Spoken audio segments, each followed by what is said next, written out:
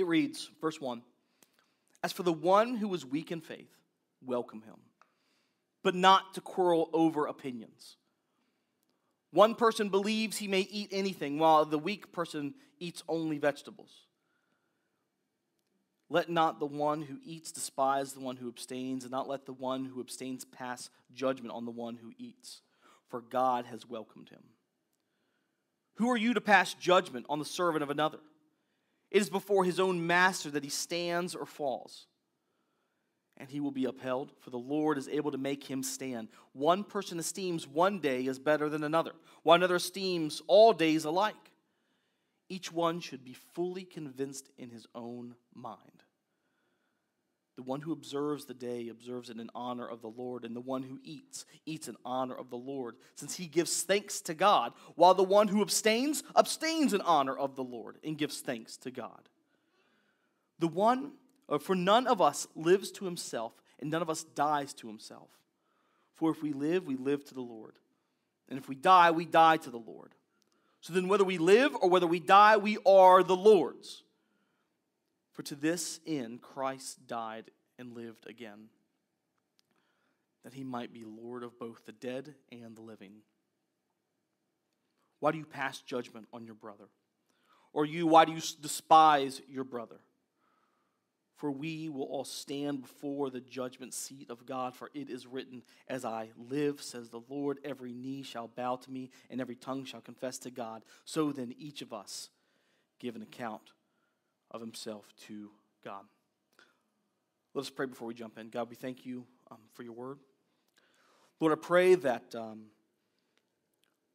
Lord, that our opinions, that diversity on Christian liberty, Lord, I pray that we can see that it exists, yet I pray that, God, we as a local body will learn to deal with that diversity in love and in care for one another. Lord, I pray, as you have inspired Paul to say, God, I pray that there is no despising, there is no judgment of one another. God, we just thank you for your word. Lord, I pray that, that through your word that there will be, Lord, that you will make it clear where we may have made idols. And Lord, I pray that you break us of that. God, we thank you for who you are and what you do today. And Lord, I pray that as we focus on you, that we can lay all distractions aside and that we can just focus on your word and who you are and what we are in you. We love you. In Jesus' name we pray. Amen. So this morning there are 4 points. We have avoid conformity, avoid division, avoid pride, and avoid judgment. So the first point, again, is avoid conformity. I want to talk a little bit about some first century issues that Paul really brings out in this text. So what we see is that in the Church of Rome, there was some beautiful diversity, but with beautiful diversity, this created tension. Right? In this diversity, it created tension. And if you've been in a diverse situation, you know when true diversity exists, unity requires effort. Right? Unity requires effort where true diversity exists. Yesterday, for example, it was Saturday. I asked my kids, I told them, I said, I want to take you guys out to lunch. Where do you want to go? And no one really knew what they wanted to eat. My daughter then said, I want taco time. Now, in our house, taco time is Rio Grande. And my son says, no, I want Graziano's. Now, he wants pizza time, and pizza time is Graziano's. So we got a taco time, we got a pizza time. I said I wanted Red Girl in my house. Everything has a code name. Red Girl in my house is Wendy's. And after hearing us go back and forth, I'm trying to talk them into Red Girl. Claire's trying to talk us into taco time. Maddox is pushing hard for pizza time. My wife, she just wanted another pot of coffee and some Advil after about 20 minutes of this. But look, when you look at verse 2, right, it says, one person believes he may eat anything, while the weak person eats only vegetables. Now, this seems crazy, that someone's going to get an argument over what people eat. Right? But understand, a lot of this stuff is cultural. There are things that we debate about in the American church that abroad, they're like, why?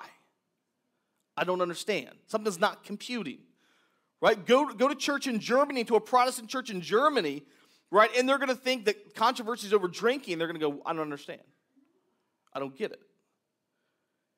So look, we got one person who believes he may eat anything, while the weak person eats only vegetables. So what we see, right, some Jews in Rome wanted to obey the religious law. I'm actually really curious if this is a callback to Daniel eating only vegetables during the Babylonians' captivity. I'm curious if that's what the call was to. But anyways, what we see is that meat is permitted in Old Testament law.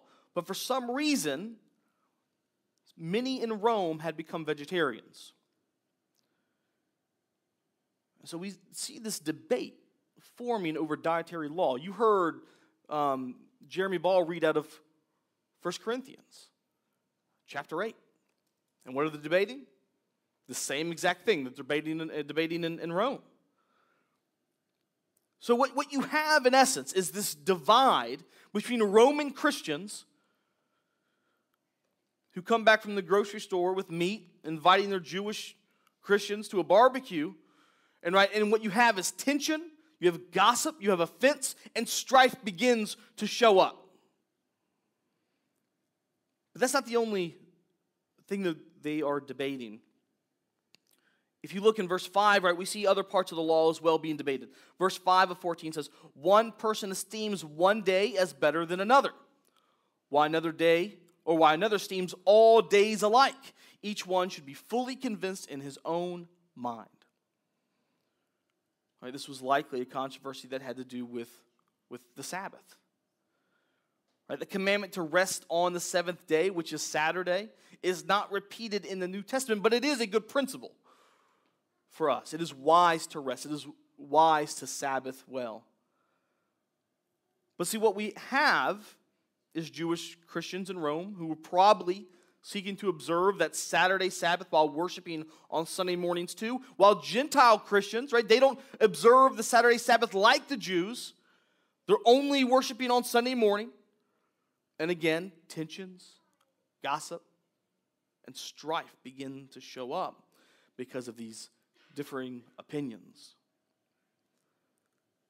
Now, these type of controversies don't only exist in the first century church, right? They exist in modernity. One of my favorite examples of this is Charles Spurgeon and Joseph Parker. Two of these were two famous British preachers. They were so good friends, they would sometimes swap pulpits. They would preach at each other's churches. They trusted each other to that degree. Now, Spurgeon got upset with Joseph Parker because he attended the theater. Right? He was watching plays, and this was offensive because he thought to himself, why would a good Christian go to something horrible like the theater? And Joseph Parker said, whoa, you're the cigar-smoking pastor. I don't want to hear it. How can you talk to me about going to the movie theater while you're smoking on your stogie?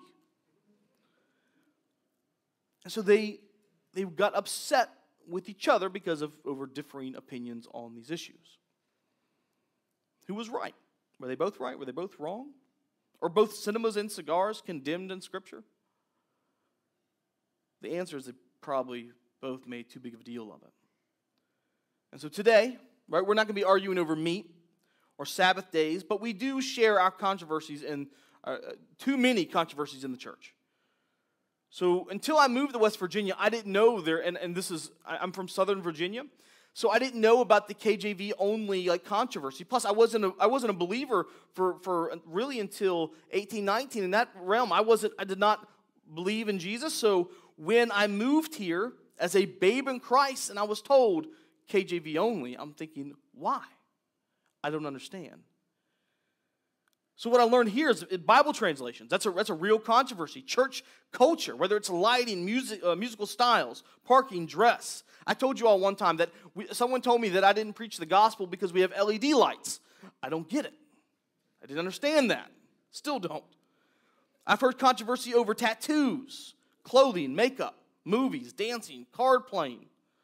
whether or not you should drink wine, or whether you can have alcohol, or whether everyone should abstain. We've heard controversies over cigars, cigarettes. I think we all can agree that vaping's weird. Don't understand that. But I love this quote. I love this quote by Leslie Flynn and in a book called Great Church Fights. I love it. It says, why disagreements exist today in our churches over certain practices. A Christian from the South may be repelled by a swimming pool party for both men and women than offend his northern brother by lighting up a cigarette. Controversies, opinions, and preferences exist in abundance. Now listen, and I'm guilty of this as much as anybody else. What we want to make sure we're not doing is making our preferences prerequisites to the gospel. We have to make sure we're not making our preferences prerequisites to the gospel, because when we do that, really what we're doing is making an idol. I remember, I did the same thing. I said Julie, man, she was so patient with me. When we first got together, I was like on a crusade never to wear khakis in a church. And I almost looked down on churches where they wore khakis, because who made khaki holy? And I like denim. And I remember there's one thing being free to wear denim, but there's something completely despising those who wear khaki, right? There's some unhealthiness there. So as Christians, right, we are to take these opinions and these preferences that are in abundance, and what we need to do is avoid division, avoid pride, and avoid judgment. And that's my next point, is avoid division. So 14 verse 1 says, as for the one who is weak in faith, welcome him, but not to quarrel over opinions. Before I want to go any further, can we all agree, and give me a hearty amen, that Scripture is the authority of faith and practice? Amen? Some of y'all were quiet on that one because you don't know where I'm going. So Scripture is the authority of faith and practice. So what we're going to do is we're going to put Scripture before it doesn't matter if we agree with Paul. Right? It doesn't matter if we agree with the Holy Spirit. Like that, what we are going to live by is what Scripture says. As for the one who is weak in faith, welcome him, but not to quarrel over opinions. When my wife and I first got married, we went to Taiwan, and we met up with some missionaries, and their capital is called Taipei, a beautiful, beautiful city. And while we were there, of course, when we went, anytime you travel, they say, don't ask what you're eating. Don't ask. Well, we're at this like a hot plate type place. We have a bunch of raw, unidentified things, and you are to put them in different sauces and stuff like that, and you're to cook it and you eat it. Well, man, there was this one sauce. It was thick. It was kind of spicy. It was real red. And I was like, man, this is really good. What is this?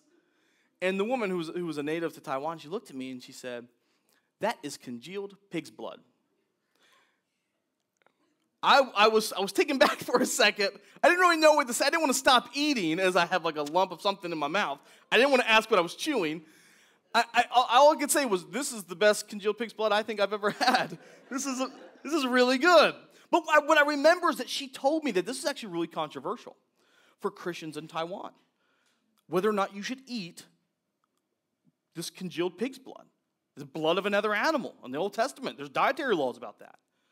And I'm like, but it's really good. They're like, they don't care about that.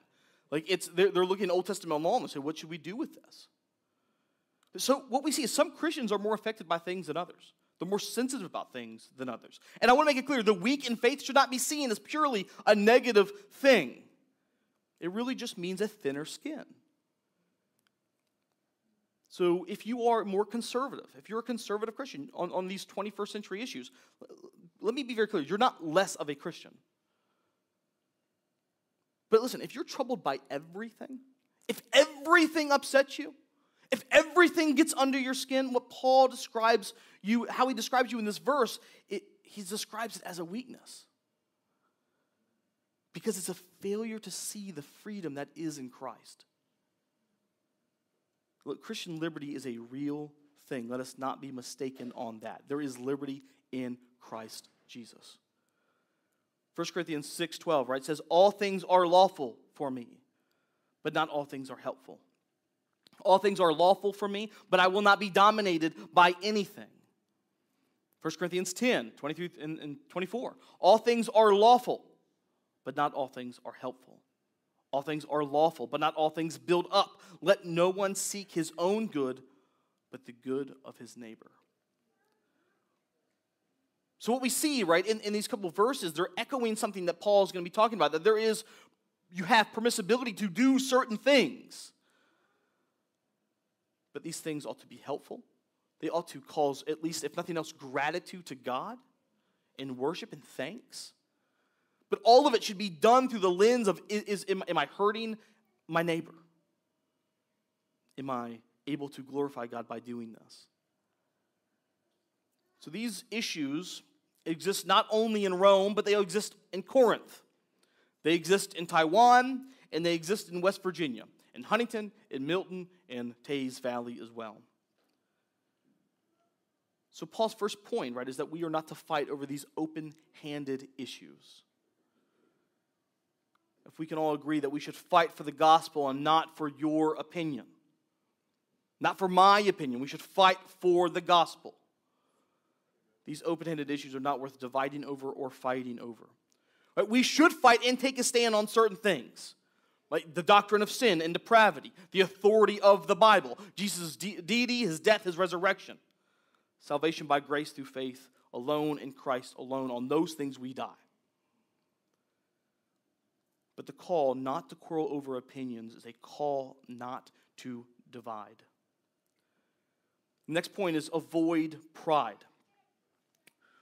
Verse 3 says, let not the one who eats despise the one who abstains, and let not the one who abstains pass judgment on the one who eats, for God has welcomed him. Right? The word despise means to be prideful of self or to look up or look down, upon others. And so the Bible makes it clear, right? There is liberty on these issues. Listen, I do not drink for a multitude of reasons. For me, it would be unwise. For me, it would be hurtful to people that I love dearly. For me, who struggles with self-control, right, I should stay away from it. I'm also under a contract under NAM, the North American Mission Board, that says I will not. So it would be dishonest for me to do. But let me explain. I will argue that alcohol in moderation is biblically permissible. I do not smoke. Right? I don't smoke. It's not wise for me to smoke because, again, I would hurt people who I love dearly if I did. But let me argue. Tobacco in moderation is biblically permissible. I like Christian music. But you do not have to listen to K-Love. It's biblically permissible not to do that. What I've seen often from those who like and embrace Christian liberty, what I've seen is a lack of humility on behalf of my brothers and sisters who do not partake in Christian liberties. Right? If we are not careful, it can lend itself to pride. Sadly, and I'm not kidding, I have heard and I have seen Christians measure the spiritual depth of themselves and other people based on whether they take part in some of the controversial liberties.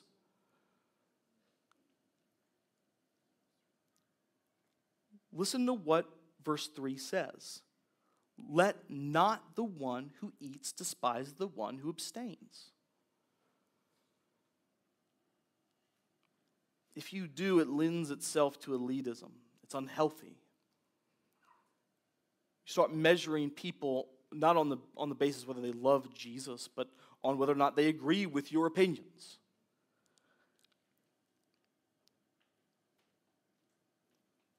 Rather than assume, right, that the people who disagree with you are some sort of neurotic fundamentalist, let me encourage you to assume that they are strict for God's glory.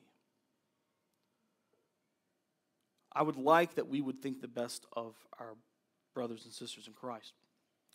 1 Corinthians 14, 25 through 29 says, so again, this is Paul actually teaching this to the church of Corinth who struggles with the same stuff. It says, eat whatever is sold in the meat market without raising any question on the ground of conscience. For the earth is the Lord's and the fullness thereof.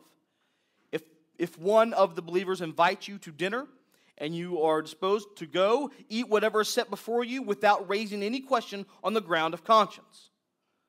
But if someone says to you, this has been offered in sacrifice, then do not eat it for the sake of the one who informed you and for the sake of conscience. And I do not mean your conscience, but his.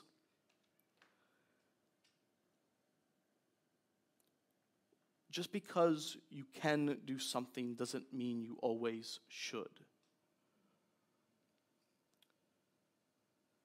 Our liberties are situational. Right? They're very situational. Things that Scripture condemns, by the way, are not Christian liberties. Right? Smoking weed's not a Christian liberty. That's called illegal. You can go back to read Romans 13. Right? Drunkenness is not a liberty. It's a sin. Scripture calls it out. Sleeping with your girlfriend isn't a Christian liberty. It's sexual sin.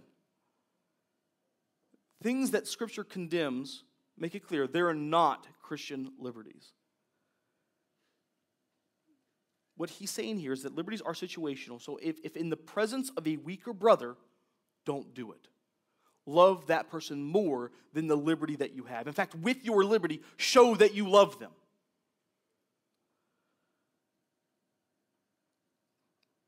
It's important to remember, for those who understand Christian liberty, what Christian liberty is. Right? It's not an attitude of permissible rebellion. There's a great book, in fact, that was given to me just last week by a guy named J.D. Crowley, and he writes, it's not cool, that our mindset shouldn't be that it's cool. Finally, I get to do all the stuff I've wanted to do, but my strict upbringing wouldn't let me. Right? He calls that, and he's right, he calls that immaturity. Because that's what that is. To say, oh, I got Christian liberty, I'm going to drink, I'm going to do all these things, that's called immaturity. Christian liberty is for the mature. It is to be flexible enough for the sake of the gospel. That's what you see in Romans 14. That's what you see in 1 Corinthians. Christian liberty is for the mature. It is to be flexible enough for the sake of the gospel. Romans 14, 6-9 reads, the one who observes the day observes it in honor of the Lord. The one who eats, eats in honor of the Lord. Since he gives thanks to God, while the one who abstains, abstains in honor of the Lord and gives thanks to God. For none of us lives to himself, and none of us dies to himself. For if we live to the Lord. And if we die to the Lord. So then whether we live or whether we die, we are the Lord's. For to this end Christ died and lived again, that he might be both Lord, both of the dead and of the living. Hopefully you see that no matter where you are in all of this, what we do is for the glory of God. Right? The point is, to those who partake, it's not to get others to partake with you. That should not be the goal. You can partake and you can enjoy these liberties, but you are to partake to the glory of God. And those who abstain, you can abstain from particular liberties, but what is the goal? To abstain to the glory of God. Again, for those who do partake, you ought not be more passionate to evangelize to get those people to take part in those liberties, but respecting those who abstain. Since it is a liberty, right, it should be an honor to lay it down for the benefit of our brother, our sister, our wife, or our husband. Too many times, again, I've seen those who drink in moderation, whatever it may be, they look down on those who do not. This is not what Scripture calls our attitude to be. Right? One who abstains, you do it for the glory of God. We who abstain, we do it out of conviction. But again, those of us who abstain, listen to what Paul exhorts to us. In verse 3, let not the one who eats despise the one who abstains. Now listen carefully. And let not the one who abstains pass judgment on the one who eats. For God has welcomed him.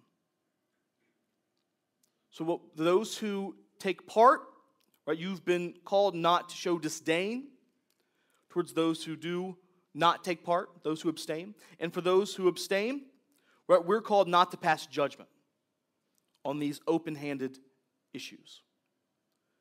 So what we see, again, next point is avoid judgment. Conscience is what Paul is telling you to do is follow that conscience. It's that inner feeling, that inner moral that moral compass that's acting as a guide to right or wrong behavior. Now, God's morality comes first. But when that doesn't necessarily speak clearly to every issue, conscience comes into play. Now, the Christian has a born-again conscience.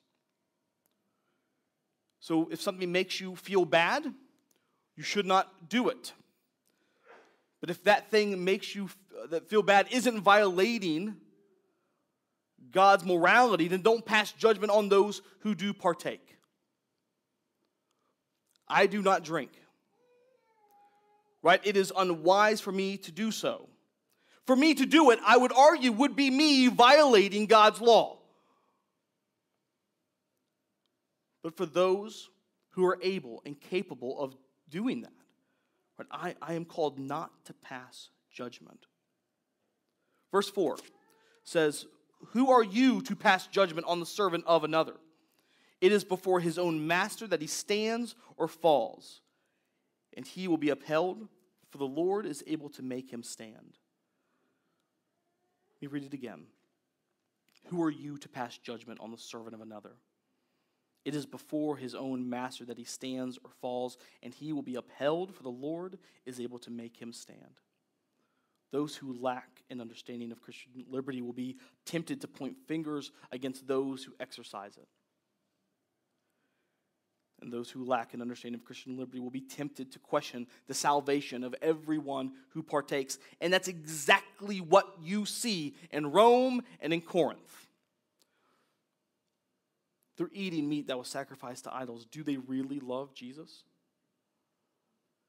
They're not circumcised. You see that in Acts. Do they really love Jesus? You see the same stuff today. Some things never change, right? Because our hearts are idol factories and we create things to divide over. We create things to worship. What we see is that Paul's goal is to set up guardrails against division, to avoid division. But ultimately, that the weaker brother would grow in his understanding. Not that the weaker brother would grow and necessarily partake, but that he would grow in his understanding of Christian liberty. The goal was to have a true biblical mindset and understanding of Christian liberty. Out of 1 Corinthians 10, 29 through 33, this is interesting. Because you can hear Paul's demeanor. Right? You can let me just read it. It says, "For why should my liberty be determined by someone else's conscience?" Say that again. For why should my liberty be determined by someone else's conscience? If I partake with thankfulness, why am I denounced? Because of that for which I give thanks. Verse 31. So whether you eat, whether you drink, or whatever you do, that covers pretty much everything else, right? Because that's what it says. You do all to the glory of God. Give no offense to Jews or to Greeks or to the church of God, just as I try to please everyone in everything I do, not seeking my own advantage, but that of many, that they may be saved. Right? Paul makes both points here, doesn't he? Why should my conscience be determined by somebody else's? There is permissibility to follow conviction. But there is also a calling not to seek to offend. Not to rub it in their face, not to flaunt our liberties. but we are called to seek the good for those who belong to Christ. Romans 14:10 through 12 says, "Why do you pass judgment on your brother? Or you, why do you despise your brother? For we will all stand before the judgment seat of God. For it is written, as I live, says the Lord, every knee shall bow to me, and every tongue shall confess to God. So then each of us will give an account to himself to God." Grace and mercy are always greater than judgment. And when you judge others, you are trying to be God to them. And God is the judge of our actions, and we will be judged perfectly by him one day. Your help is not needed or required. Let me end with this. We are missionaries here. You were created and you exist for God's glory. So the kingdom of God and the gospel is bigger than your right to eat or drink whatever you want. Right? The kingdom of God and the gospel is bigger than your right to eat or drink whatever you want. But also the kingdom of God and the gospel is bigger than your problems with what people eat and drink. Matthew 15:11, Jesus says, "It is not what goes into the mouth that defiles a person, but what comes out of the mouth. This defiles a person." If you are worried about people who are defiled, what destroys a person, it's not what they digest, it's what they confess and who they profess as God. Let us be more concerned about our lost communities than our preferences or our opinions. And my prayer is that the same burning desire that we have for people to agree with us on these open-handed issues, that this passion can be transferred to caring about all those who from their mouth deny Christ. They deny his death and resurrection. I love this quote from Martin Luther. He says, "Those of a weak conscience and faith are led or to be spared that our Christian freedoms for doing harm, but for assisting the weak. For where that is not done, the result is discord for the gospel, and the gospel is the all-important thing." In this room, no doubt, right, there are many different positions on these things. And it will take effort to be unified in our diversity. Division comes easy. All too easy. It will take effort to be unified. God has brought us together as a diverse people. So let us, in our diversity and in our desire to be united behind the gospel, let us avoid division, avoid pride, and avoid judgment for his glory. For he defeated death. Right? He defeated death, so not so that we can come together and bicker about these things. He brought us into the fold, not so that we can divide, and he brought us from life to death, or death to life, so that we can praise him, so that we can edify one another, loving and caring about the burdens of each other, to show humility to one another,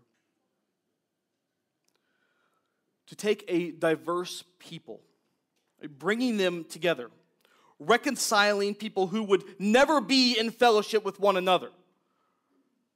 But that shows and shadows a greater reconciliation that we've all had to our God.